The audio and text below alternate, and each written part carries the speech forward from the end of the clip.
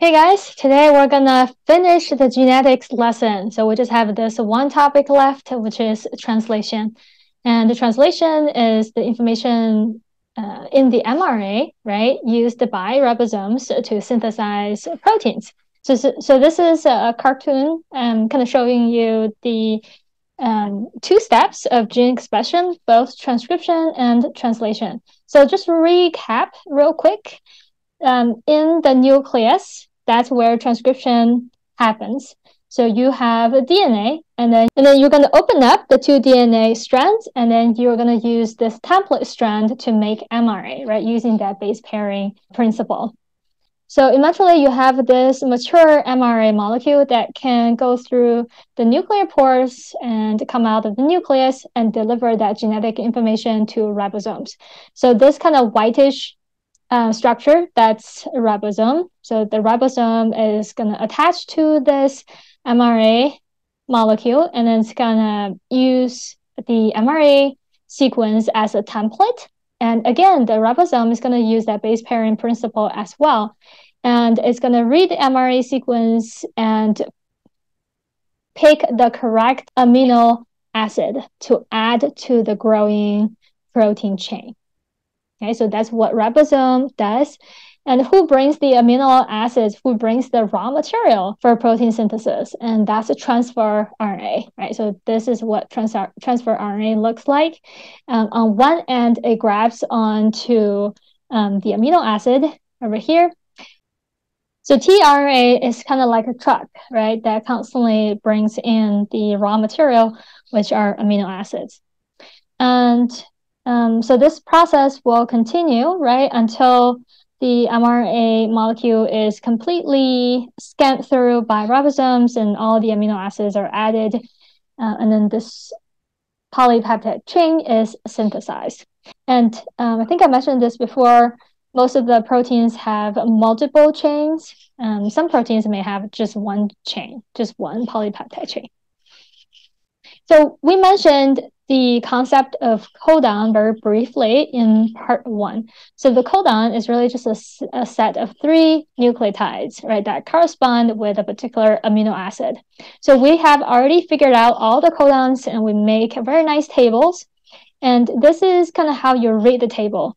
You start from the left, that's the first letter, and then go to the middle. On the top, that's the second letter. And then move on to the last one on the right, that's the third letter. So if you have, say, C, C, U. C is the first letter, so you're going to find C on the left. Second letter is also C, find it in the middle.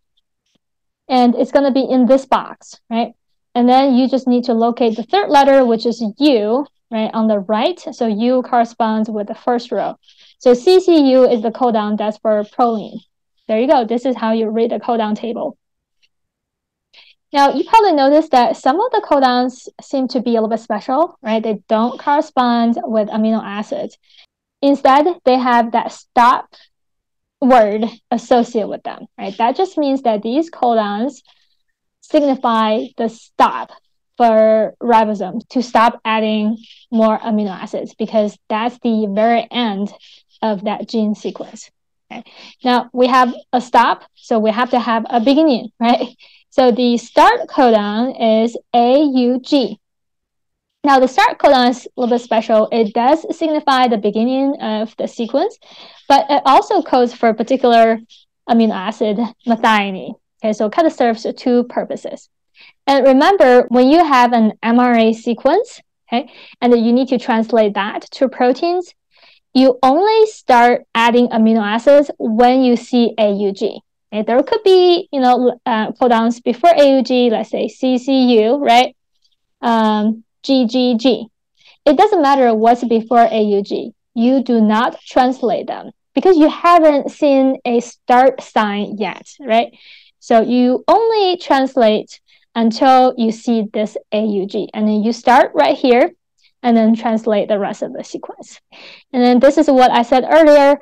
Ribosomes will stop translation once they get to any of the 3 stopped codons. So it could be UAA, UAG, or UGA. Practice questions number 1.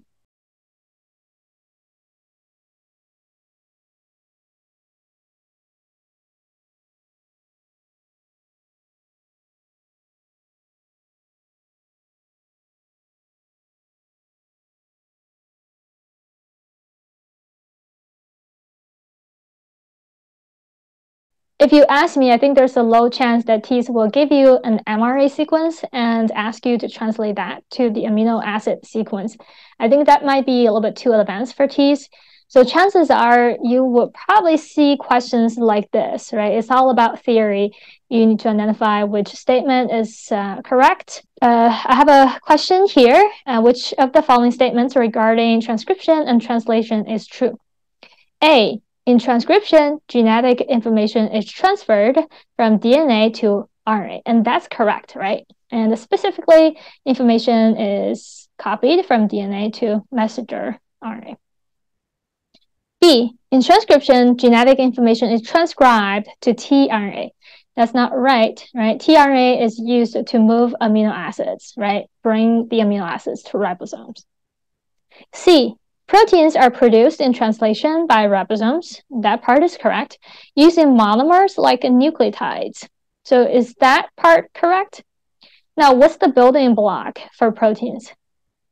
Amino acids, right? Proteins are made up of amino acids and not nucleotides. So the second part is not correct. D, ribosomes read the genetic information in rRNA to assemble proteins. This part is wrong, right? It should be mRNA. So this is a ribosomal RNA, and that's a component in ribosome. Okay, next question.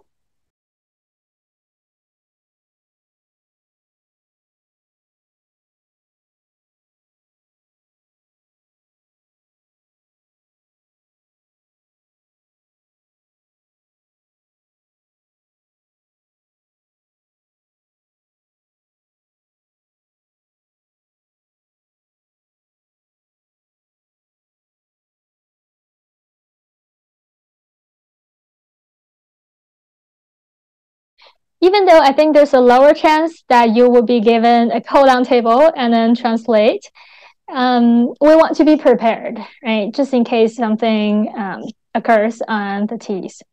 So let's figure out the sequence. Now this is the mRNA sequence, and here is the codon table. So the first codon is the CUG. Now, like I said, CUG is not the start codon, right? You do not start translating until you get to the start codon, which is AUG. So AUG codes for methionine, I'm ET. And then find the next one, UCG. So this last one right here. So that's serine. UAA, find the U first, A second, and then A is here. So UAA is the stop codon. So that means you stop translation. Okay, so there's no amino acid after serine. That's it. That's the amino acid sequence. Now, I have a note here. I know we only translated 2 amino acids, right? That's impossible. Nothing, no polypeptide chain would be this short. But it's just a kind of quick practice, right? Just for simplicity, I only included 2 real codons that code for proteins in this particular sequence. Okay, guys, so we finished the genetics lesson, and you can see there's a lot of new information added, which kind of makes sense, right? Genetics is such a big part of biology and just life science in general. I hope these multiple parts of videos are helpful. Please be sure to subscribe, give the video a thumbs up, feel free to comment, and definitely share the videos with someone you think that could benefit. All right, thank you guys. Bye.